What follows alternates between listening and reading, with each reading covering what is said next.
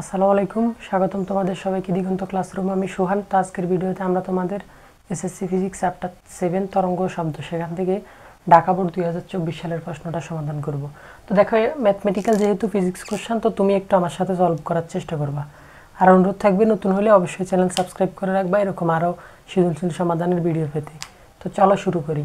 দেখো, এখানে বলছে একটি ছেলে আংশিক পানিপূর্ণ কুয়ার মুখে হাততালি দেওয়ার পর 0.12 সেকেন্ড এবং 0.15 সেকেন্ড পরপর দুটি শব্দ শুনতে পেল।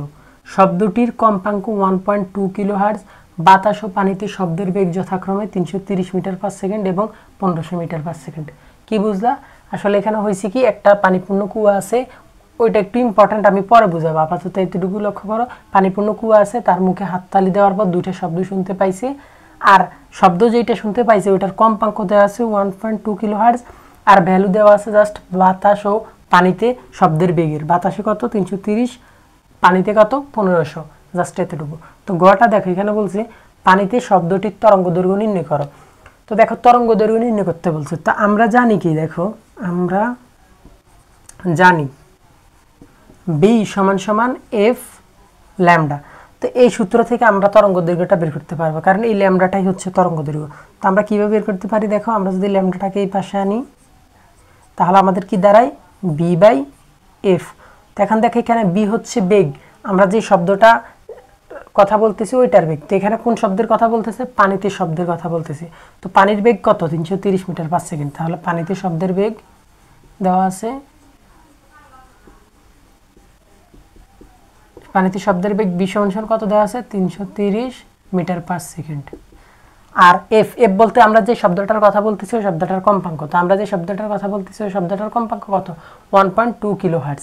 আর একটা ছেলের হাততালি থেকে উৎপন্ন হয়েছে, তাই 1.2 কিলোহার্টজ। কিন্তু বেগ ডিফারেন্ট হয়ে যাবে ডিফারেন্ট মাধ্যমে গিয়ে। যেমন পানি মাধ্যমে থাকলে বেগ একরকম হবে, বাতাসে থাকলে আর একরকম হবে, কিন্তু শব্দ একটাই, তাই কম্পাঙ্ক সেম থাকবে। তো কম্পাঙ্ক কত? এফ দেওয়া আছে, দেখো 1.2 কিলোহার্টজ। কম্পাঙ্ক এফ সমান 1.2 কিলো হার্টজ। তো আমরা জানি আমাদের এসে এককে নিতে হবে, কিলো হার্টজে রাখলে হবে না। তো কিলো হার্টজ থেকে হার্টজে কীভাবে যাওয়া যায়? 1000 দ্বারা গুণ দিই, অর্থাৎ 1200 হার্টজ হবে। আমরা যদি 1.2কে 1000 দ্বারা গুণ দিই তাহলে 1200 হার্টজ হবে, হ্যাঁ 1200 হার্টজ অর্থাৎ। তো তাহলে এখন আমরা তাহলে মানগুলো বসাই। বি এর কত? তোমার বি হচ্ছে 330, আচ্ছা পানিতে বলছি, পানিতে হচ্ছে তোমার 1500, আচ্ছা পানিতে হচ্ছে বেগ 1500, পানিতে শব্দের বেগ কত? 1500, যে এটা 1500 মিটার পার সেকেন্ড। তো দেখো তাহলে এখানে কত হবে? 1500 ডিভাইড বাই এফ, এফ বলতে হচ্ছে তোমার 1200। তো 1500কে 1200 ভাগ দিলে 15/12, তাহলে তোমার 5/4, তাহলে 1 পয়েন্ট সামথিং, 15/12, 1.25 মিটার, 1.25 মিটার তরঙ্গ দৈর্ঘ্য। তার মানে আমাদের বলছে শব্দটি তরঙ্গ দৈর্ঘ্য নির্ণয় করো। শব্দটির তরঙ্গ দৈর্ঘ্য কত? 1.25 মিটার। আশা করি এটা বুঝছো। তো চলো পরেরটাতে যাই। আচ্ছা দেখো, আমাদের বলছে গাণিতিক বিশ্লেষণে কুয়ার গভীরতা নির্ণয় করতে। তো আমরা এখন উদ্দীপকটা আসলে বোঝার চেষ্টা করি। এই হলো আমাদের উদ্দীপক, ঠিক আছে? এই হলো আমাদের কুয়া। তো কুয়ার ধরো কিছুটা পানিপূর্ণ আছে বলছে, তো এইটুকু আমরা ধরে নিলাম পানিপূর্ণ আছে। তো এই কুয়ার মুখ থেকে, যে এখান থেকে তোমার একটা ছেলে শব্দ উৎপন্ন করছে, ঠিক আছে? এখান থেকে একটা ছেলে শব্দ উৎপন্ন করছে। শব্দ উৎপন্ন করার পর ওই শব্দটা হয়েছে কি, একবার এইখানে আসছে, আসার পর এটা তো তোমার পানির সাথে প্রতিফলিত হয়ে আবার তার কাছে ফিরে গেছে। তো ফিরে যাওয়ার পর সে একবার প্রতিধ্বনি শুনতে পাইল। তারপর এই শব্দটাই আবার এই পানি মাধ্যমেও নিচে গেছে, যাওয়ার পর ভূমির সাথে আঘাত খেয়ে, অর্থাৎ কুয়ার তলদেশে আঘাত খেয়ে আবার ফিরে আসছে। তো দেখো, এই শব্দটা প্রথম শব্দ যেটা, এই যে ধরো এটাকে প্রথম শব্দ যেটা, এটা হচ্ছে তোমার এখানে যাওয়ার পর পানির উপরিতলে প্রতিফলিত হয়ে ফিরে আসছে। তো ওইটা আসছে কতক্ষণ পরে তার কাছে? এই যে এখানে দেওয়া আছে T1, ওইটাকে যদি আমরা T1 ধরি, T1 কত? 0.12 সেকেন্ড পর সে এই শব্দটা শুনতে পেল। তারপর কিছুক্ষণ পরে এই শব্দটাই আবার পানি মাধ্যম দিয়ে নিচে গেল, যাওয়ার পর কুয়ার নিচতলে প্রতিফলিত হয়ে আবার ফিরে আসলে যে এই শব্দটা এই শব্দটা, তো এটাকে আমি 1 নং শব্দ দিই, এটা 2 নং শব্দ, 2 নং শব্দটা, তো ওইটা আসছে কতক্ষণ পর, t2 সমান সমান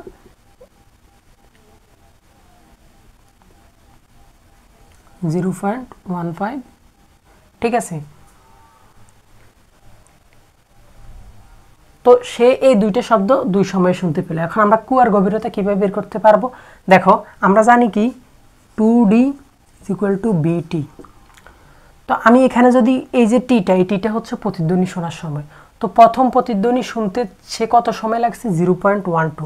তো আমি যদি এই টিটাকে t1 ধরি, এই বিটা কি হবে, বিটা হবে এই t1টা যে মাধ্যমে হয়েছে ওই মাধ্যমের বেগ। তো এই প্রথম শব্দটা কোন মাধ্যমে হয়েছে, বায়ু মাধ্যমে, দ্বিতীয় শব্দটা পানির মধ্যে দিয়ে গেছে, তাহলে এই বিটা হবে কি, বায়ু অর্থাৎ বাতাসের শব্দের বেগ b1 অর্থাৎ 330।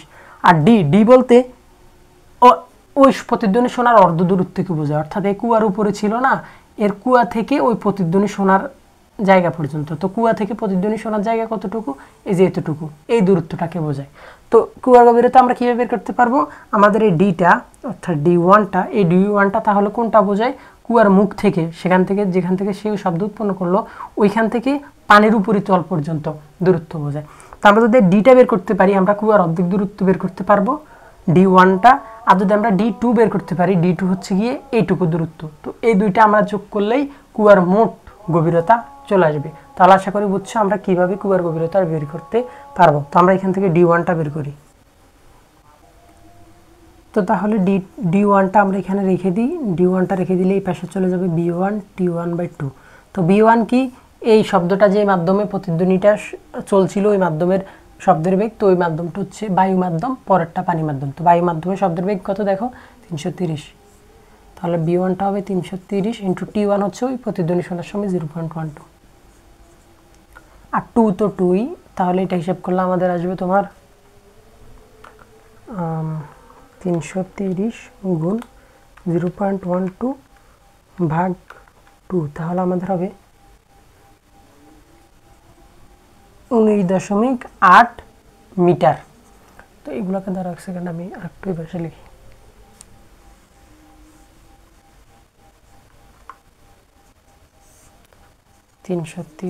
ইন্টু 0.12 ডিভাইড বাই 2, তাহলে আমাদের 19.8 মিটার আসছে। তো এতটুকু আশা করি আমার সাথে সলভ করছো, সলভ করাও প্রয়োজন। তার মানে আমাদের এই কুয়ার যে এই দূরত্ব অর্থাৎ গভীরতা এতটুকুর পরিমাণ কত, 19.8 মিটার। আমরা জাস্ট আর এতটুকুর পরিমাণ বের করলেই দুটো যোগ করলে আমরা মোট কুয়ার গভীরতা পেয়ে যাব। তো চলো আমরা পরের অংশ বের করি। পরের অংশ সেম এই ডি সূত্র দিয়েই। তো পরের অংশের ক্ষেত্রে কি হবে, 2d2 b2 t2।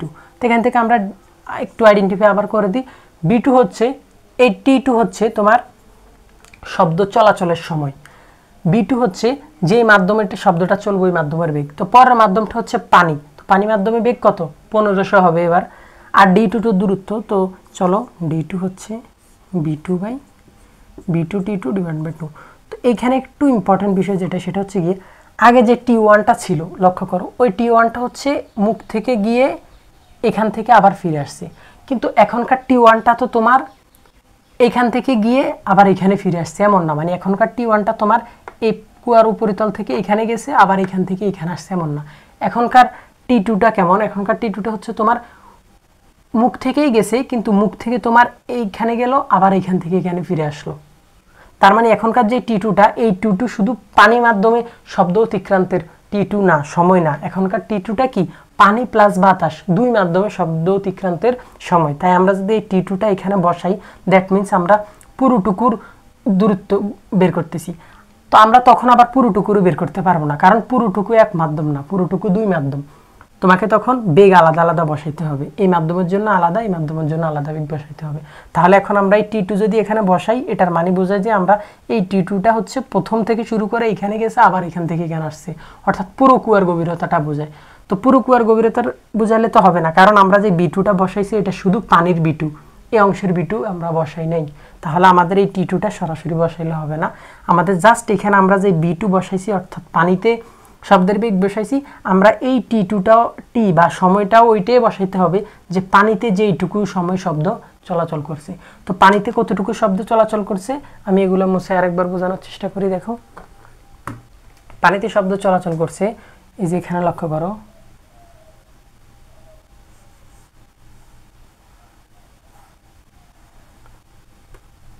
এই যে লক্ষ্য করো এখান থেকে যখন উৎপন্ন করছে তখন একটা শব্দ এখানে গেল, না দাঁড়াও,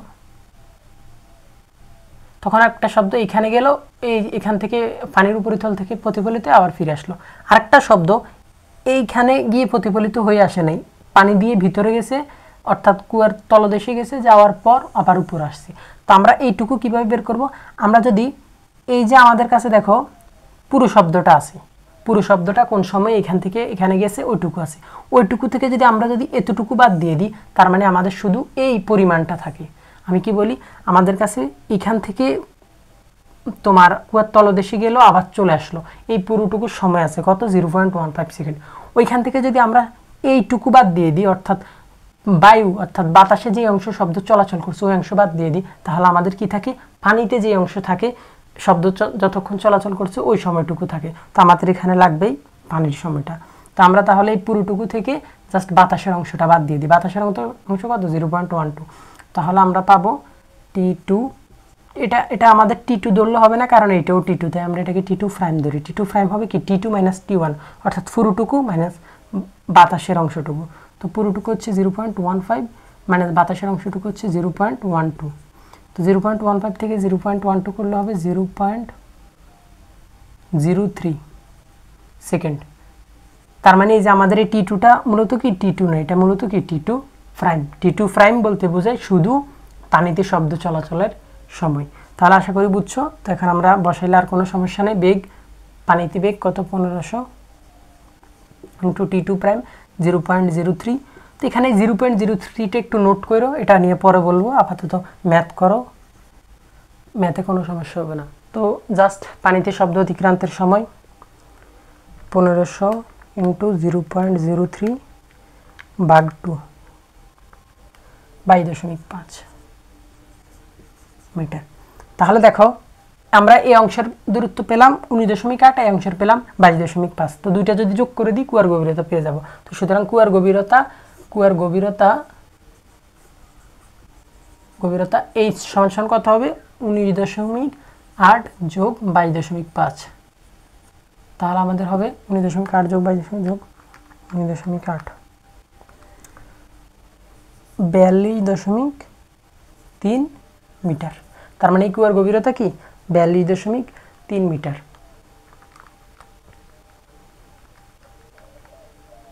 হ্যাঁ ঠিক আছে।